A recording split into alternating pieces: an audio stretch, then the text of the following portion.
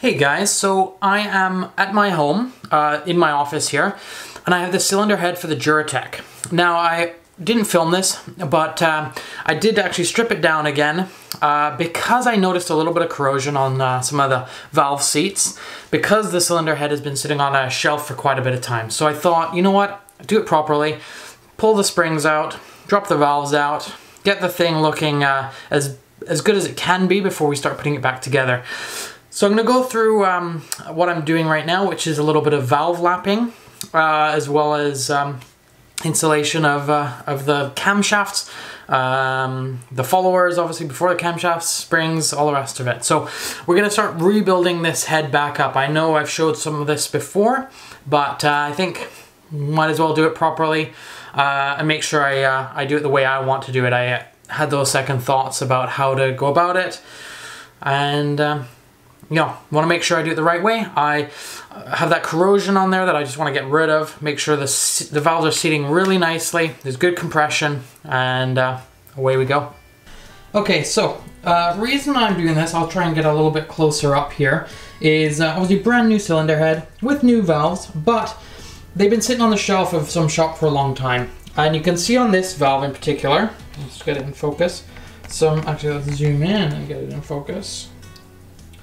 Corrosion on the top of it, which obviously is not ideal, not the end of the world. The valve seats do have some corrosion in them too, so that one does. The one we've just done doesn't so much. Let's see if we can just get that in focus here. So that one now we've ground away, made nice and smooth. This one, a little bit of corrosion. Most of them are okay. A little bit of corrosion, a little bit of corrosion. There is actually one on the end here which is quite bad.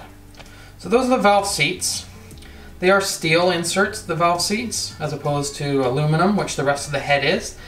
So I want to make those seats where they meet the valves as smooth as possible. And with it having the corrosion, there will be some pitting. So we're going to get rid of that pitting. That was my reasoning for pulling this apart again, this cylinder head. And I'm really going at it properly. Alright guys, I am actually at my desk where I normally would work, but got the cylinder head here, turned over. When I did strip this apart, I arranged the valves as so, front, back of the cylinder head with valves in their sequence, just because I wanted them to go back into the head the same way that I pulled them apart. So we're going to start going through the lapping of these valves. Everything else is apart on the cylinder head. I do have our suction cups, which will help with the lapping as we put them into each of the seats. Here we go. Okay, I have this tub of valve grinding compound.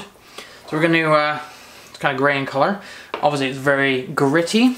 We're going to use, I'm just going to leave that on there for just a sec, and I've got a Q-tip.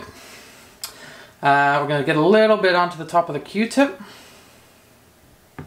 like so. And then we have the little valve here, and we're going to just go around the edge of the valve. I don't know if you can see that there. Go around the edge of the valve with the lapping compound to relatively evenly disperse it. Doesn't need to be perfect because it's going to be sort of spinning in place. That's that. Put that to the side. And then slide this in here. Hopefully you can see it there. All the way down. And then I'll sort of zoom in here. If I can. Where's my lock?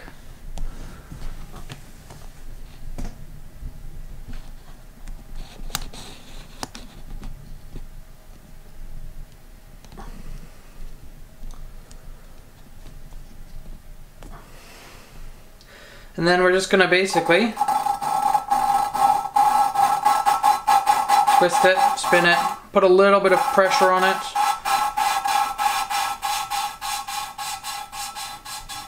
And as you can sort of hear it, it pushes out some of the sand, crushes some of the sand down, or whatever it is, rubbing compound down. until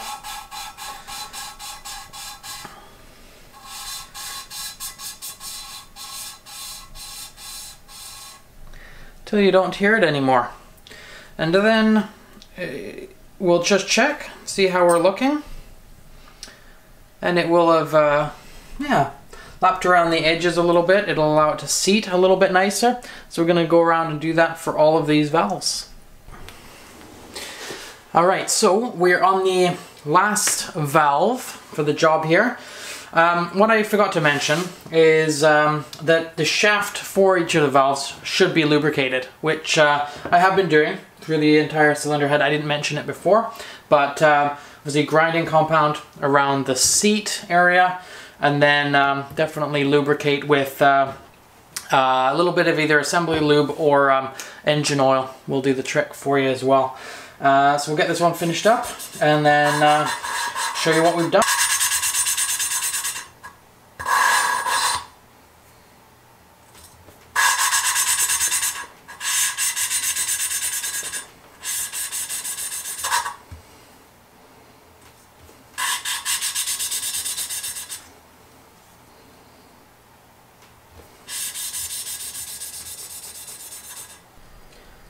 So you can sort of see now, even the roughest of the valve seats with the corrosion has a nice seat for the valve now, cleaned up.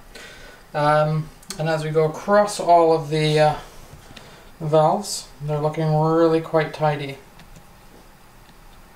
Obviously very clean and should make good seals.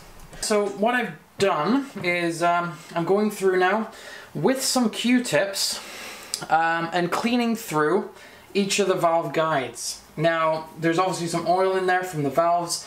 I don't want any lapping compound, obviously, to get in there whatsoever, which I've been very careful about. But I just want to clean out as much of the debris, if there's anything in that valve guide, as possible. So, I'm just going in and out, and you'll catch sometimes, as you did with that one, just a little bit of dirt from me, obviously going through and cleaning the engine. So, get as much of that out as possible. So what I should also mention, while I had the cylinder head off and I disassembled the cylinder head, I went in, and you may already see it, but I've done some polishing and a little bit of porting of the cylinder head. So the intake and exhaust channels have been ported and polished. Only ported close to the entrance where it mates with the manifolds, because I needed them to match up. I didn't want any big lips there. And then while I was in there, you can sort of see it shiny, reflective. I did do a little bit of polishing. I didn't take much material away, but that is that. So the cylinder head now is going to start to become reassembled. We are ready to start putting this valve train back together. Firstly, everything's been cleaned again. I made sure that there's no dust, metal particles, really anything around the surface of this cylinder head. And we have all of the valve guides lined up, ready to push back into place. And then valves come in, springs go on, followers go on, camshafts go in. So we'll start to put this all back together now.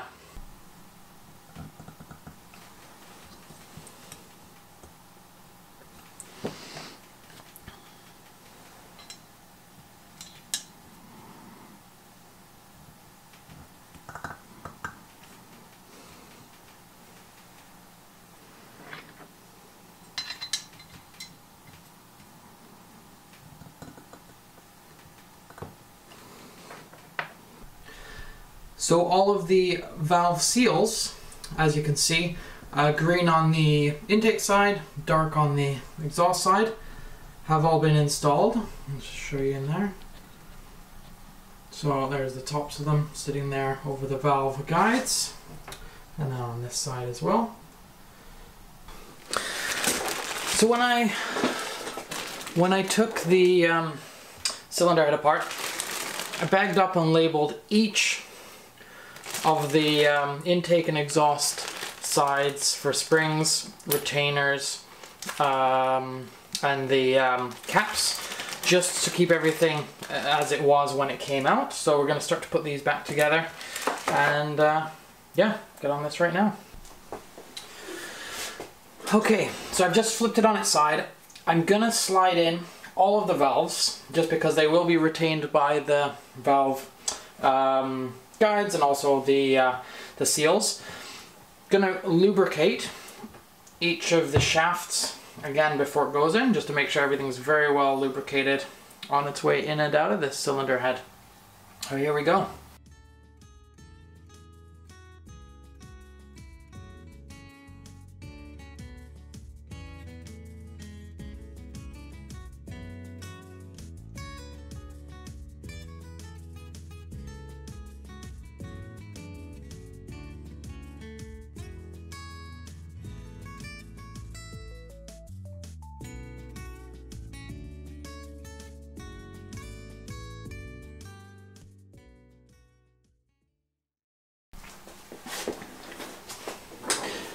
Okay, so valves are all in, and that was another reason that I pulled this apart. I actually wanted to make sure the valve stems are all nicely lubricated. When I pulled the engine, the cylinder head apart, there actually wasn't a lot of lubrication on anything, if any. Maybe it had evaporated or just disappeared because of the age of the cylinder head, but make sure everything's lubricated. So everything now should be pretty smooth, well seated, lubricated, and we can start to put the springs back on, retainers, and start to put the rest of it together. So we have the springs back in, spring retainers obviously. I've got all the caps off here, and I'm about to put the followers on now. So we'll start going through that. Obviously, again, using some good lube to make sure that the whole thing is going to move smoothly and efficiently once we get it all back together. So I'm just going around lubing up the tops of the retainers here for the springs. This assembly lube is actually quite not sticky, but it definitely bonds to the surface, so upon startup or when you start to break in the new engine, it's not going to dissipate off the parts too quickly, which is kind of nice. Obviously I don't use too much, so that is that. And then we can start to go through, put these followers in place. So the underside on each of these is going to be lubed up, but I am going to make sure that obviously it's clean. Make sure the top surface has a good, and then obviously around the edge, because it does, well, I shouldn't say it does, it could rub against the aluminum cylinder head. Just make sure that that's all nicely lubed up there. Slide it in there. There it goes, into place.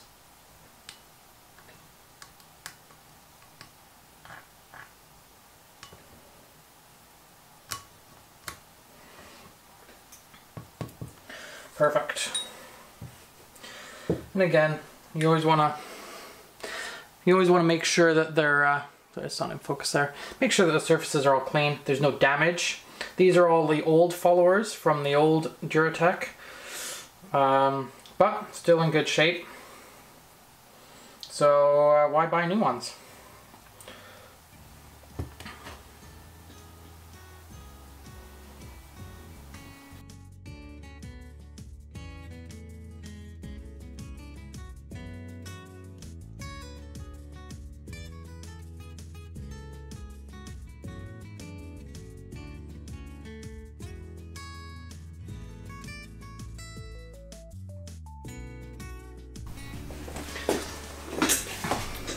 So, as you can see, all of the followers are in on top of the new springs. I don't know if you can see that there. So, made sure, obviously, to lubricate all the way around. Lubricated on top of the retainer for the springs. I really don't want any friction in there whatsoever, or as little as possible. So, those are all now seated on the tops of the valves. and the tops of the springs. And now it is time to get the camshafts in place. So we're going to lubricate each of the journals for where the camshafts will sit. There's no bearings specifically. These are just cut out of the aluminum. So it is important to have it lubricated. The camshafts are steel, cylinder head's aluminum. Obviously, if there's some friction there, the shafts will wear away at the aluminum head, which can get expensive. So again, lubricate as much as possible. Well, obviously each of the journals adequately. So we'll do that.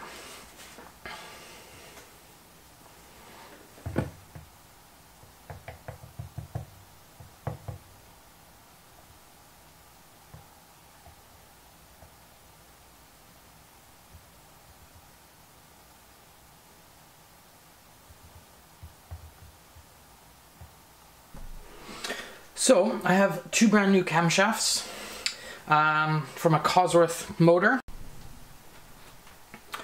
So I've just lubricated up the areas where they'll sit in the bearing journals, and then I've also lubricated each of the lobes that will go on top of the followers, and now we're just going to sit it in place. So this is the intake camshaft, or sorry, this one's technically the exhaust camshaft. So we're going to put this in, or no, intake camshaft, intake, put it in the intake side.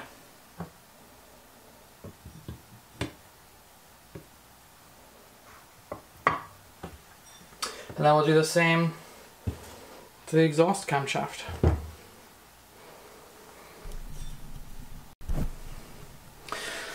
So we've got the intake camshaft in place. Now I've just lubed up the exhaust camshaft, and we'll put that into place, and then we can start putting the top part of the journals in place. Let's make sure this sits in there nicely. There we go. Well guys, my camera ran out of battery there, and I was just going through the editing of that video and realized I didn't have the last portion of assembling that head. You have to take it from me. I did finish it off. We did check clearances. We made sure everything was obviously well lubricated at the end there. Bolted down those caps that held the camshafts in place, and it is now basically ready to install on the engine when it gets assembled. So it is now sitting up in the garage, ready to go, and that is the end of the video. So hopefully you enjoyed that. Do feel free to subscribe and follow along with the build. We'll see you next time. Thanks again.